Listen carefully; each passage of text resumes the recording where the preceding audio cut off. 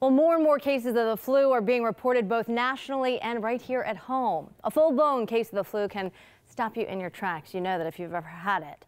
That's why it's good to know that you can stay home and still see a doctor. Brightside's Jenny Dean shows you why this may be the perfect time to try out Teledoc. If you've ever had the actual flu, you know the difference between that and a cold.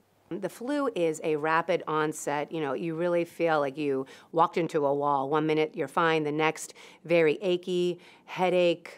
People really don't want to move. Muscle aches, joint aches, sometimes high fevers with it. And when you feel that bad, even getting out of bed is a major chore. But people with the flu do not want to leave their homes, and that's one reason telemedicine is such a wonderful option for them to seek care. A consultation with a doctor by phone or online video.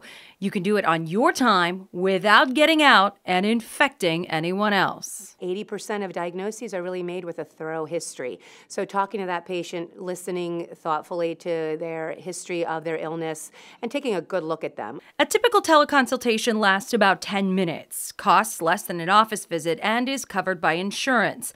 The doctors can even prescribe medications. I always say you have to try it. So download the app, and in your area in Florida, Baycare Health System has the Baycare Anywhere telehealth solution. They also have kiosks in the Publix that are in Florida.